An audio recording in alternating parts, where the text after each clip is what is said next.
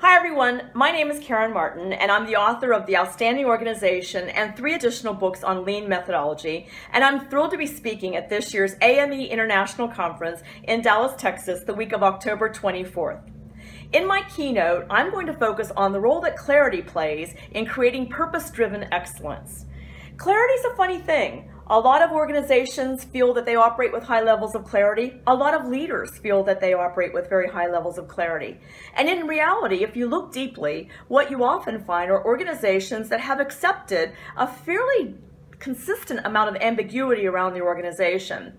Ambiguity creates organizational drag, the likes of which, until you really sit down and really work at it and look at it, you may not realize the degree to which it slows down performance, creates interpersonal and interdepartmental tension, harms customer relationships, and in the worst cases, saps the spirits of those that are just trying to deliver value to customers. So clarity is important. It's not the same thing as certainty. I'll talk a little bit about that. And I hope to be able to see you in Dallas, Texas, the week of October 24th, so that we can learn a little more about the value in clarity and stop undervaluing it. Thank you so much. I look forward to seeing you in Dallas, Texas. Have a great day.